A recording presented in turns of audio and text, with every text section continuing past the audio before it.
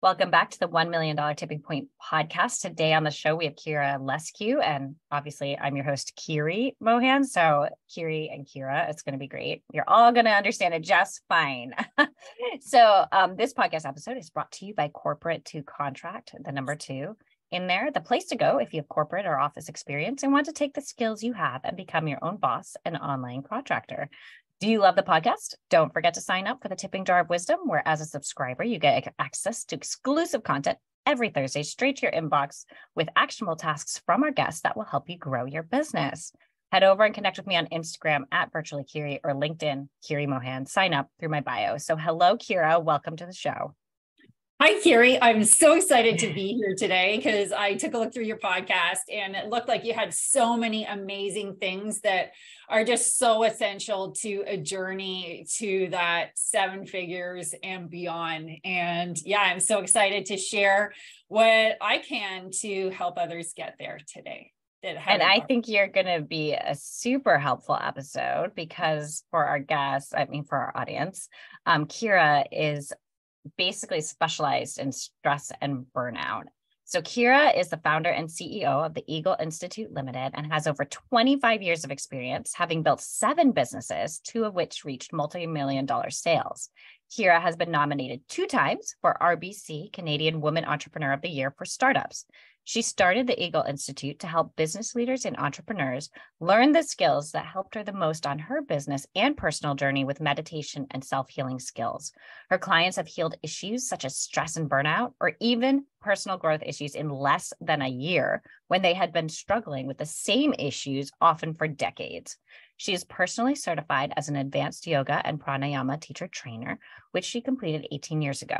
Since that time, she's trained in mindfulness, Vajrayana, psychic healing, and Ho'onoponopono. So this last thing, Ho'onoponopono, I know is Hawaiian. I lived in Hawaii for a little bit, a brief stint. Can you tell us a little bit about that? Because that just sounds like I just tripped over words when I'm pretty sure I didn't. So it's really interesting we're starting with this because I would say the foundation of all the work that I've done in the Eagle Institute has a basis, all meditation, everything to rapidly improve yourself is some level of Ho'onoponopono, which also very much ties in with yogic science and a lot of the Buddhist practices and even most major religions around the world. In Hawaiian, and it's pronounced Ho'oponopono, and it's all those words are together. Now, Ho'o means to make, and Pono means right. And the Hawaiian culture does not duplicate words. So that's very significant. So Pono means to make really, really right. So what does that mean? It means that when we have something that isn't going the way we want, it's emotionally upsetting, we're not seeing things correctly, we have problems maybe with money, with personal growth, with relationships, with health, at the root cause of that, it's something that's in energy. And that energy manifests as thought. And if you can't control those thoughts, you have emotions, and then you may have karma, which means you can't see things clearly. And it manifests as things in our lives that we may not choose to have. So Ho'onoponopono and the whole suite of those techniques, which starts with the 4 basic statements, which you'll probably see many places on YouTube or on the internet. About half of them are said correctly and about half of them aren't. Sometimes it gets changed.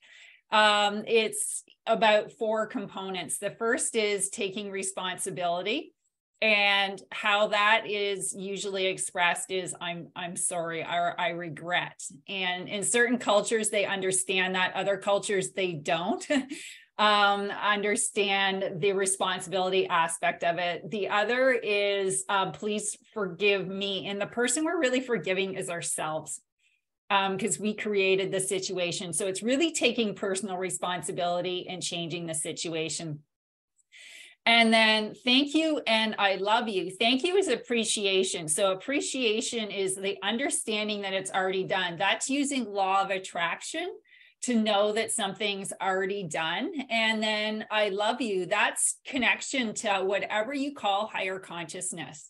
So whether you call that God or source or the universe, really those are different things, but whatever you connect with as a higher power, even if you're not even sure that there is one, it's the understanding that there is a force in the universe that's pure love, and that love wipes out the negativity, and that you can tune into that. And that is what gives the power to change situations for the better, to the extent we're willing to do it.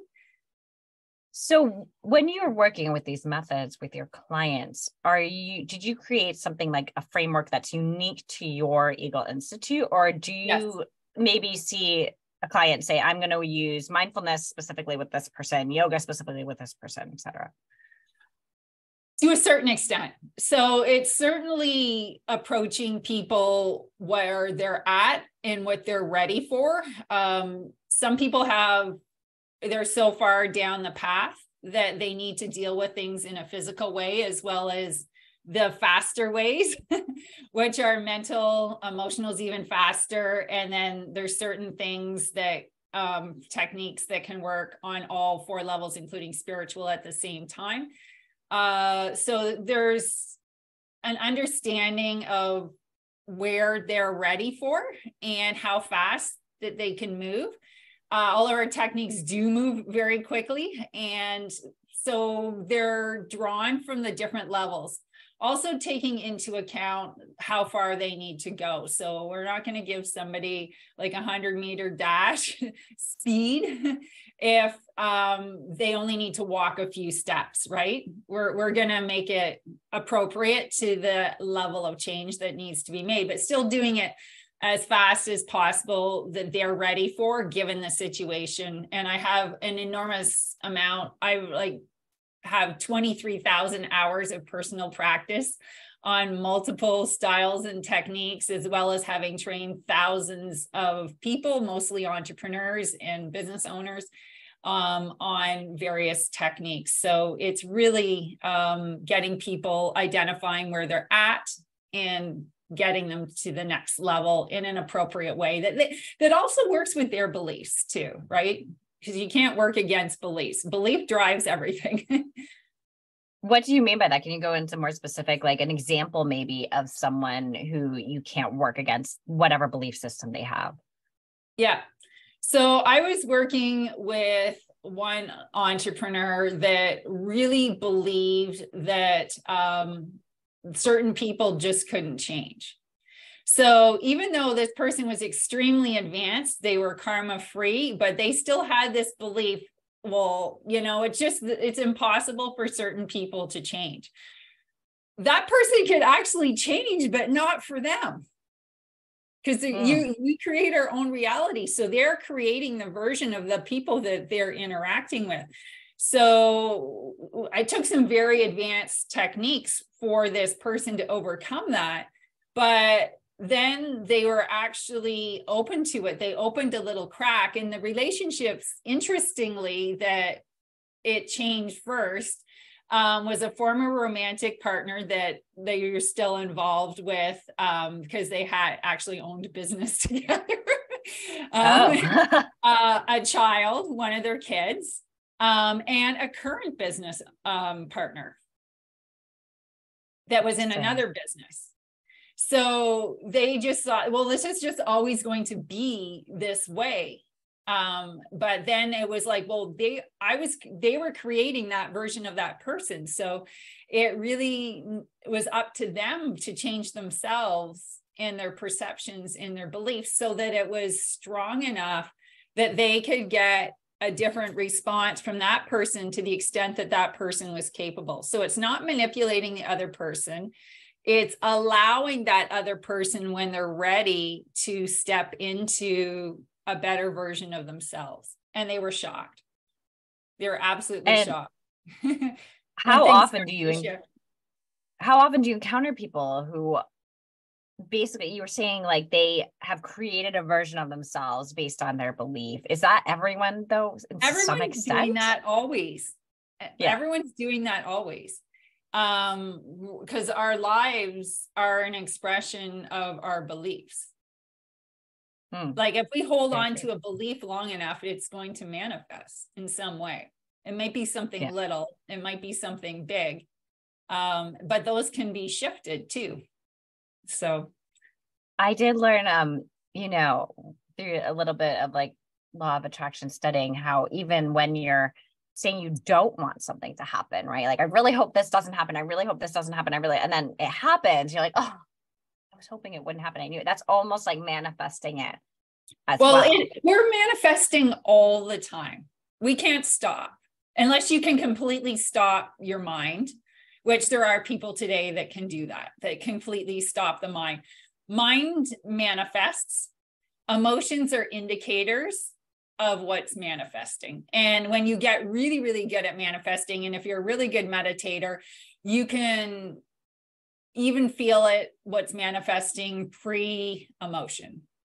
But that's sophisticated. But there are people today that have that level of ability, meditation wise, certainly.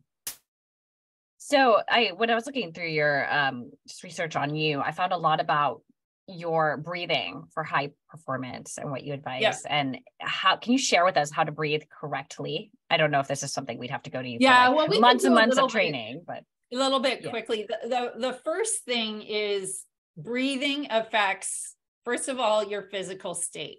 So it affects your fight or flight response, being able to turn it on or off. And then it affects all 21 physical systems in your body from a health perspective. It affects your mental state, your emotions, and it affects you spiritually.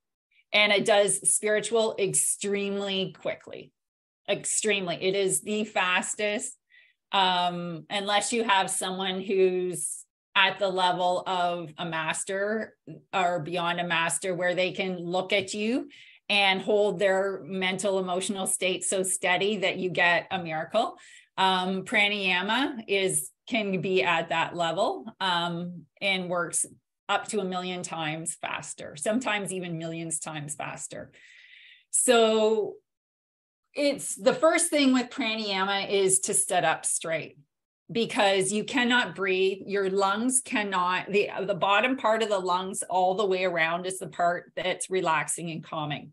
So if you're not sitting up straight with a spine erect, and for some people, this takes learning how to do this. It does not come easily. I've even taught people, world-class athletes or on their way to becoming world-class athletes, people that have exercised for years, marathoners, extremely good at that, but their lower lungs are caught. So they're in an agitated state almost all the time. And when you're exercising and doing that, and I was one of those when I was younger a lot of the time, it creates more stress. And then that activates that part of your brain. So it's very difficult to get out of that state. So the body needs to be relaxed. Sitting up straight's number one. And then the first step is training the different parts of your lungs to work properly. The inhale and the exhale to be even, and it to be activating the right parts of the lungs. And then beyond that, there's a number of things, having pauses, healthy pauses at the right points in your breathing, at the beginning of the inhale, beginning of the exhale. Some people unconsciously hold their breath a lot, either in or out. If you have a high state of consciousness and you're not creating strain, that's fine. If you can't do that in a relaxed state, it makes the stress and overwhelm way, way, way worse. So there's a number of things connected to that. And we work with people, and some people actually have their lower diaphragm or parts of it is stuck. So that's the bottom part of your lungs. So it makes it very difficult to breathe deeply and to get rid of certain emotions and to change beliefs and things, because everything's connected. So we think, I'm just going to tell you a funny story. A long time ago, when I was first learning this, I used to have my SI, so my sacroiliac joint, which is the bottom of your spine, out all the time. And it used to hurt a lot when I was driving, but even hurt when I was sitting in a desk a lot. And then I was doing a practice one day and I'm like, what, like, I just want this gone. What is it? And it literally, people in my family would call me a pain in the backside, or a PIA as a child, which is a pain in the, you know what. Yeah. And I was really hyper kid. So it was like, they weren't saying anything that wasn't true. I was loud. I was hyper. I had a ton of energy. But that energy got stuck literally in my butt. And I laughed so hard because hearing the words, even though I didn't even know at that age what that meant, I did not know what those words meant, but my energy did. So I trapped that. And as soon as that happened, I was laughing my head off, and literally my spine released and let go. And that quickly was that quickly. And it was gone because I understood what it was. And I understood that I had created it. I had created the relationship with my, whatever family people that had this thinking. And as soon as I took responsibility and realized what it was and let it go, it went away. Oh, fascinating. Yeah. Fascinating. So it's just like this thought process of realizing how it manifested in your body, and just poof, gone. Very cool. Very cool. So what kind of entrepreneurs do you work with in your Eagle Institute? Is there a threshold of like what they need to be making as a minimum? Can it be any business owner? Do they have to be C-level? What kind of entrepreneurs? Typically 7-figure and over, typically 8-figure and over. But I've worked with some that are just starting out, that have had previous experience, or that have big goals, or that their businesses are going to be at that level fairly quickly. It really depends. Yeah. And it depends on their past level of experience as well, to be able to scale. So. Okay. And although I'm qualified to teach scaling, very much so. But I work on them being who they need to be and bringing the mental, emotional skills, because the time we're in right now, things are changing, and they're going to continue to change because the society demands on business are really changing. And it's more evident for smaller businesses because they can make the changes. And a lot of people are leaving larger organizations because they want things to be different, but they don't have the vision, the skills, the experience, and a practical sense on how that's to be different. So that can get very stressful. So it's like, and cutting off that stress response allows people, or keeping it to a minimum at least, allows people to tune into their intuition, their creativity, to not waste time. Like, people don't realize, like, I've trained so many people that work 12 plus hours per day. They learn to do this and they're like, I can get everything done in 2 hours a day. I had one entrepreneur that was burnt out. He had a multiple 8-figure business. And he's like, I do more in an hour now than I used to do in 13 hours a day. Wow. That's impressive. That's so impressive. Yeah. Because you're not wasting time on things, and you're actually working on root cause on things, which your mind can't see when it's stressed out. When you're stressed out or worse, everything looks like an emergency, even when it's not, or everything looks important. You lose the discernment about what's actually going to move the dial. I struggled with that in the beginning with or not even in the beginning. It was almost like 3 or 4 years in. All of a sudden, I started thinking everything was urgent. I couldn't step away from my computer. I would be working nights and mornings and during the day. And it was really, really bad. I actually had a coach who helped me with that, which was so helpful. Yeah. So talk to me a little bit about how you got here to this place where you decided to help other entrepreneurs. I have that, you were a big swimmer. You broke 3 Canadian records in swimming, and you were ranked number 5 in the world in 50 back and number 7 in 100 back, which is really impressive. Plus, being a business owner, how did you get into this, managing stress, burnout, and helping with these ancient techniques? Well, I started very early on. So the first company that I was involved in as an owner, I took it over. It was a family business, and it wasn't really being run because there were other businesses that were much more successful.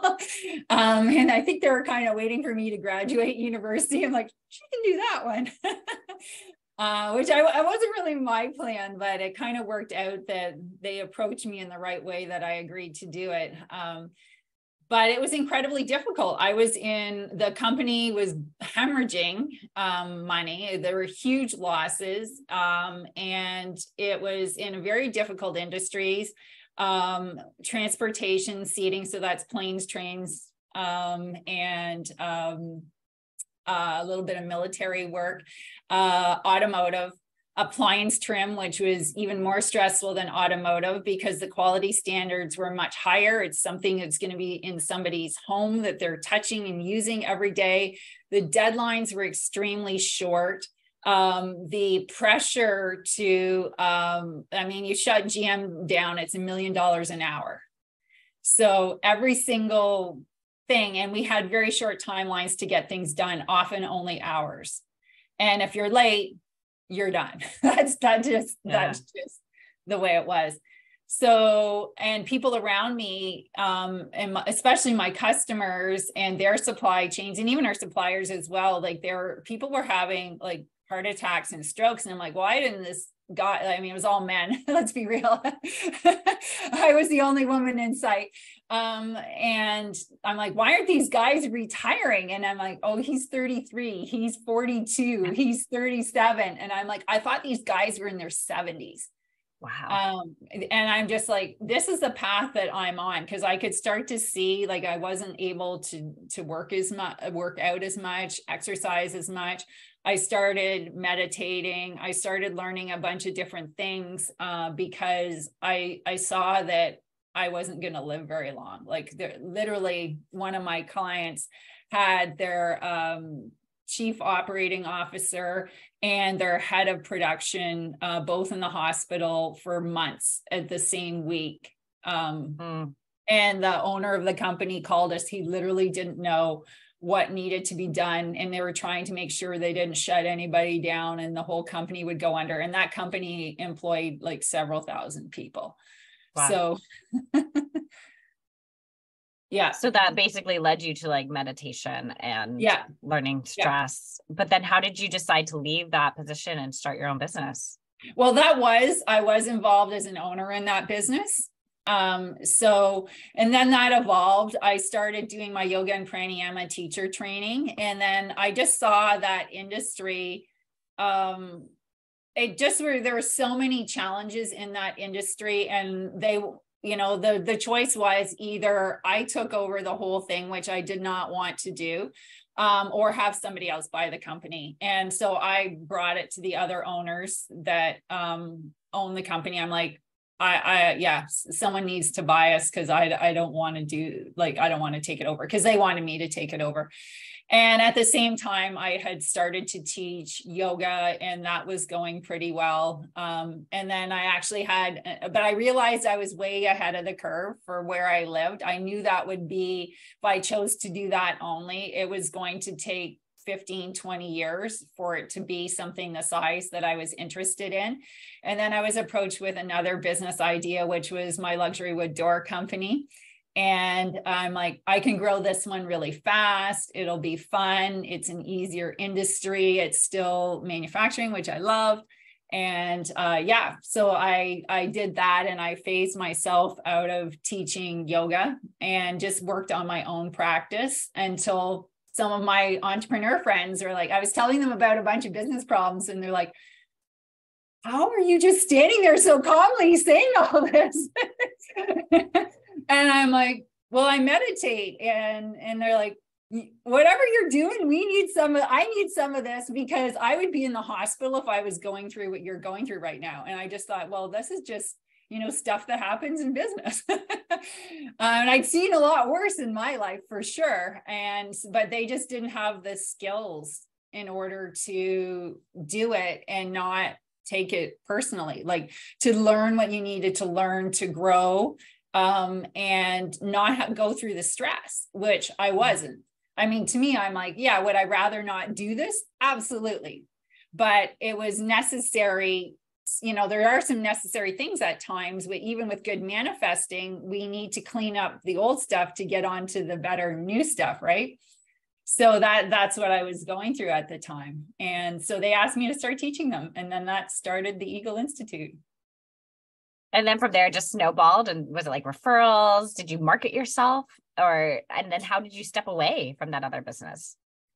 I sold my shares in that other business. Yeah. Okay.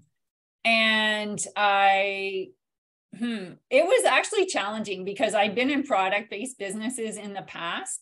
So I happen to be a really good speaker. So I would get a lot of clients through speaking. So that was one of the first things I did. And I was more a professional speaker, and then I would pick up, clients to teach. And then during COVID, it just got really easy. Because everybody was online. Yeah.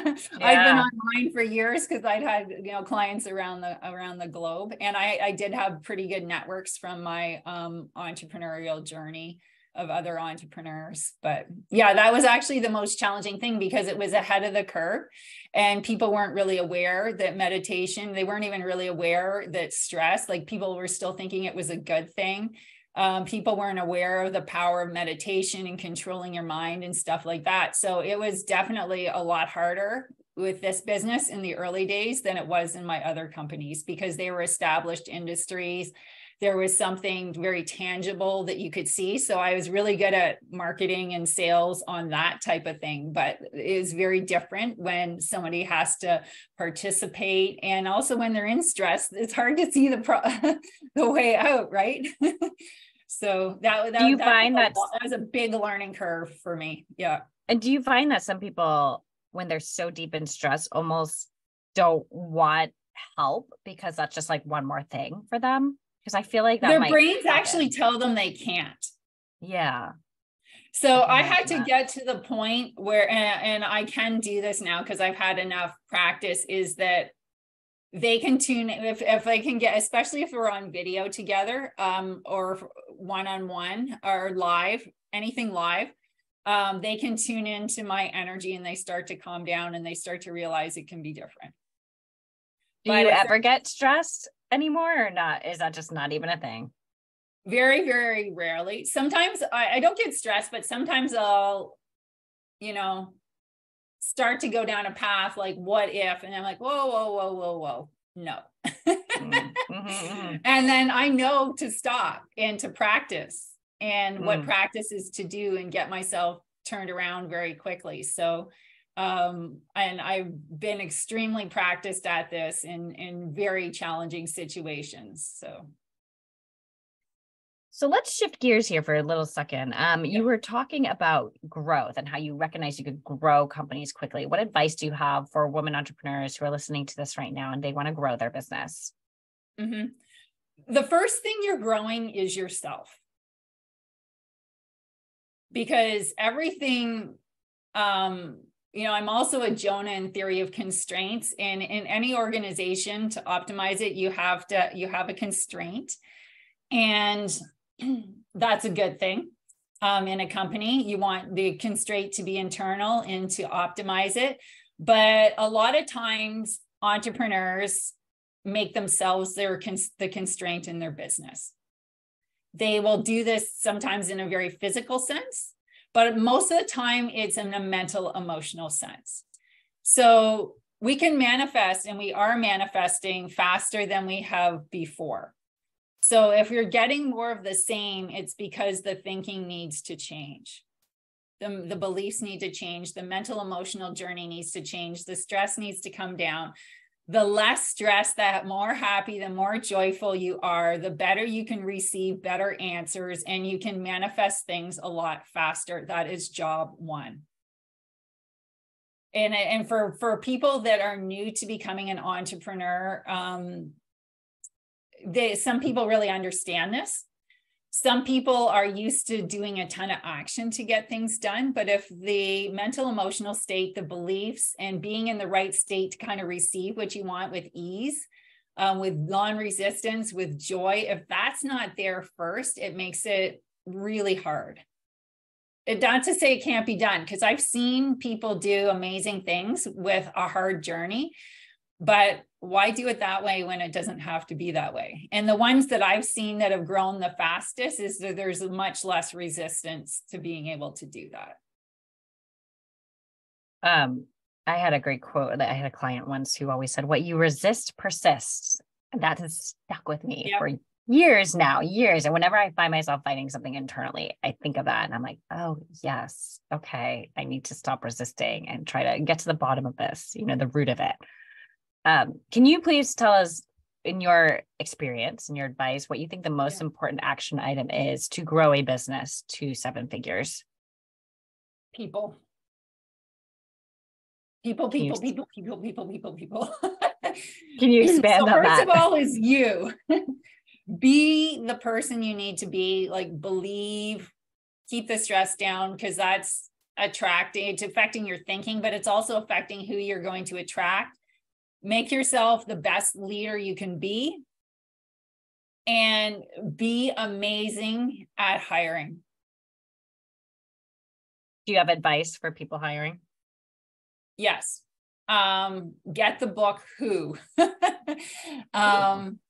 It's, oh gosh, it's escaping me, the name is, but it really forces you, to be clear about what you're hiring for. And most people, even with a lot of training, and I've had consultants I've paid $50,000 to that have not hired correctly, because they weren't doing this right. And they're kind of like, yeah, it's 50, 50. It's not. If you hire right, you should be like 85, 95% a good hire the first time. And part of it's being really honest with yourself about what's really needed. Because a lot of times, especially people that are starting out, they want to, and especially if you're an entrepreneur and it's those first few people on the team, you want people, the tendency is to desire people that are like you. And in some ways, you want people like you. You want them to have the same values, or close enough in values that there's going to be a match. You can trust their decision making. But if you don't understand what's clearly required in a role, and you're not willing to allow people to be complementary to you and skills that you don't need, or that you don't need to succeed at your role, then you're going to have a hard time, because your company will be lopsided. Mm-hmm. So, and then it's having the skills yourself to listen and to be able to manage, to understand that you're hiring for skills that you don't have, and a point of view that's going to be different than yours. And then being able to manage listening to that, and knowing when to and knowing when not to. And a bit of that's experience, but there's some time, and if you're not stressed, you can tune into your intuition. Your intuition will definitely help you with that. But yeah, being amazing at hiring. So was it always a goal of yours to hit 7 figures? Did it just come organically? Did you have to change your mindset a bit? I mean, you were talking a little bit about how you were in a different sector almost with your previous business experience. So talk to us a little bit about how you grew this business and the organic way it grew. In this one or previous ones? Let's talk about this one.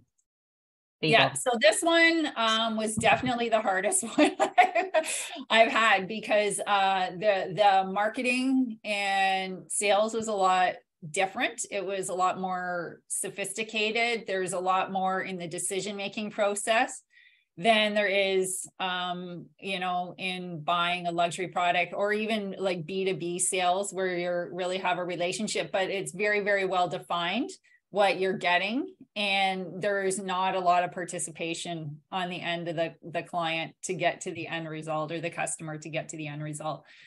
So yeah, so it really took a lot in terms of figuring out and listening in a different way to where people were at. And I had to do a lot of learning. Like, I had to be willing to be a beginner in things and be okay with that. Yeah, I had something very similar. When I was a VA and I was getting clients, it was more marketing my skills. And then when I changed to helping women, training women how to take their skills to become online business owners, it was more about meeting them on their journey, figuring out their pain points and how to get them to work with me to sign up and, have that be different. And it was a struggle. And sometimes I still think it'd be a struggle. I learned something really valuable when I was at my luxury wood door company. And this is less than 1 in 1,000 companies actually know why their clients are buying. Because what we think we're offering of value, and it very may well be of value, but it's not how the customers will define it. About 4 in 1,000 companies know what it is on average, and about 1 in 1,000 know what it is and are able to execute on it. And everyone thinks, no, that's not me. But yeah, I in my luxury wood door company, we had it wrong. I mean, it seemed pretty simple because we were doing extremely well. Like I had to hold back on our growth in order to keep the quality high. And we still didn't know why people were buying. Yeah. So just putting a lot of understanding into that can be very useful. Yeah. I hired a of intuition and also listening, right? Yes. I hired a copywriter for my webpage and she was asking me these questions and I was answering them. And then she said, but have you asked your students really specifically about this? And I was like, well, yeah, I'm pretty sure this is it. But then when I started getting down and like sending out surveys and getting them, I realized they were like, what I thought, the pain point I thought was really just this really blanket surface level thing. And it was a lot deeper between almost like a subset under a bullet point, right? That they had. And that helped us get so much clearer and helped me get so much clearer on my marketing as well. So tell us a little bit, what has been your best investment and your worst investment that you've made as a business owner? The best investments I've always made have been in training myself. And investing in a serious meditation practice, and learning, definitely. Worst investments I've ever made. I think not listening, like something in my intuition saying, it's not either not the right time or there's a better way of doing it. But even that I still consider valuable because there was learning that came from it. So I wouldn't say there's any really bad ones. I've been very fortunate that way. I don't think I've had a lot of really bad investments. That's good. That's good. Maybe it's like because you're so connected to yourself. That's my guess why you don't have a lot. What are some common, pushbacks or hesitations that people might have about working with you in your business? I think the biggest one is that feeling hopeful enough that it can really make a difference. And the other one is, I think, is people trusting themselves to actually do it. Yeah, that I could imagine that would be hard. Yeah. Have you ever had a client? I actually created programs that took that into account, like that, because my background as an athlete, I know how to train.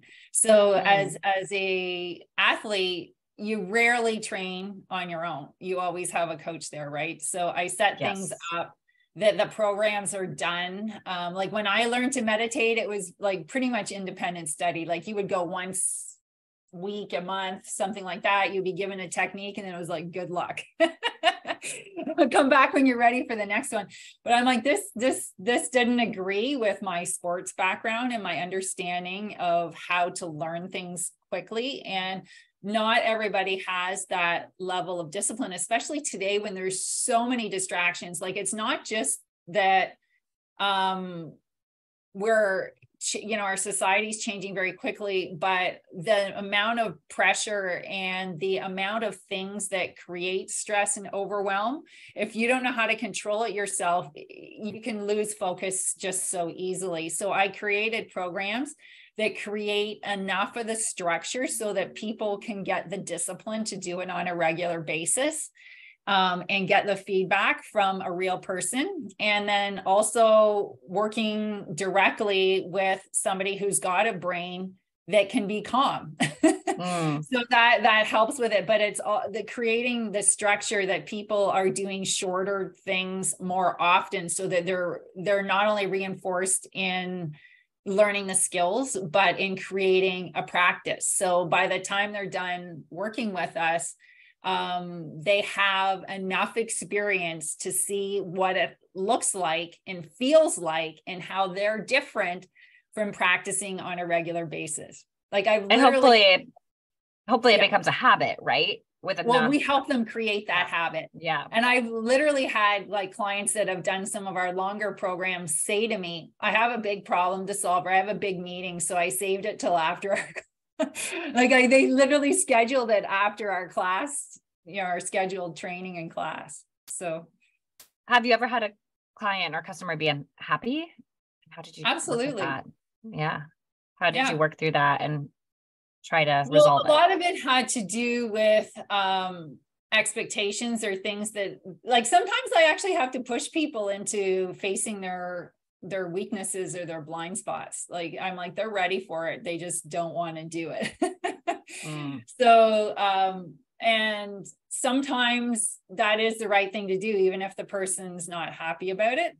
And the majority of them have come back after the fact and said, you did me a favor, but at the time it was really uncomfortable. So where do you see your business? I tune in and meditate and say, like, is this me? Did I do something? Do I need to change what I'm doing? So where do you see your business going in the next 5 years, say? Next 5 years, the goal is to be well beyond 10-figure a year. Good for you. Do you have you ever thought about like selling your business or have exit plans? No. Exit plan will hopefully be, yes, either another owner or well, by the time we're ready to do it, who knows what the world is going to look like. I've seen things intuitively. It may be an IPO, it may be just turning it over to an employee-led organization. It could be turning ownership over to employees entirely. Like, it could look like a lot of different things. So if you could distill down advice into one thing, if women are trying to hit 7 figures, what would you say to them? Oh, I mean, first of all, believe, but there's got to be space to grow. That's another really important concept. And again, that goes back to dialing back the stress, because that creates a lot of space. So if you think about a plant, and this has happened to me multiple times in my companies, is like they reach they seem like a plateau that's hard to get through. And it's either a mental emotional breakthrough or a belief breakthrough that I had to get over. But also I needed to get things off my schedule. But and still have them, either they're not necessary, so they're just go in the trash bin. And that's one thing we do help people with if they're in burnout. And the other thing is how to delegate and do appropriate follow-up and have the quality in place to know that it's being done at the level that's required for your company to grow and succeed. So in myself, the years where I had less off my plate is when we had the biggest growth. Because I was part of the growth creation. So if it's like being in a plant, being in a little pot, the roots get all entangled and it has nowhere to go. But if you put it in a bigger plant, bigger space where there's more room for the roots to grow, then the plant grows. I mean, the same thing with businesses, except for you are the constraint. So get yourself out of the way. Get in a bigger pot. Get in a bigger pot. Yeah. I just had that this weekend. I was planting my garden outside, and that like the little seedlings, they come in like these tiny little boxes, and the roots are all messed up. So not messed up, but all entangled, and you have to like put it in your garden so that it has a chance to grow. So it's a very appropriate analogy right there. So tell us, our audience, where can they find you if they want to work with you, if they want to connect with you? yeah, if they want to work with me, we have a free, very short video, 16 minutes. So anyone, even if they're going through stress or to burnout, you can handle this.